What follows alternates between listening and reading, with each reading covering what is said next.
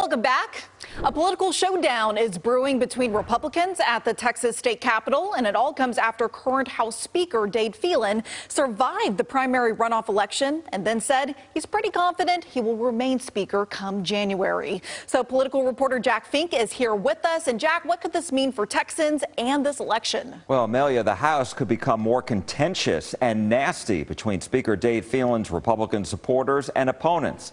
This week, Attorney General Ken Paxton, who helped campaign against Phelan, warned House Republicans against voting for Phelan as Speaker in January, suggesting they'll face a primary challenger if they do.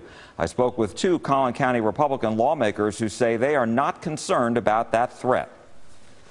Not at all. I mean, look, he's bitter. He's playing games. I don't think a lot of people take him seriously. Look, there's a small group, 5-6% of the Republican base that follow his lead and the like. General Paxton can spend all the time he wants and all the tweets he wants and all the energy he wants threatening Republican House members. But my focus is on, and I would encourage his focus to be on, helping us beat Democrats up and down the ballot in November.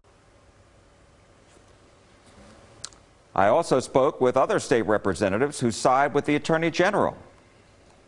I completely agree with Attorney General Ken Paxton. This is going to be a war, and this next session is going to be the same result if we do not go in and fight for our GOP priorities. I hope that the message that was received to my Republican colleagues in the Texas House is that this last primary season should be a wake-up call for you if you continue to collude with the Democrats to betray the Republican voters of the state of Texas who sent you there.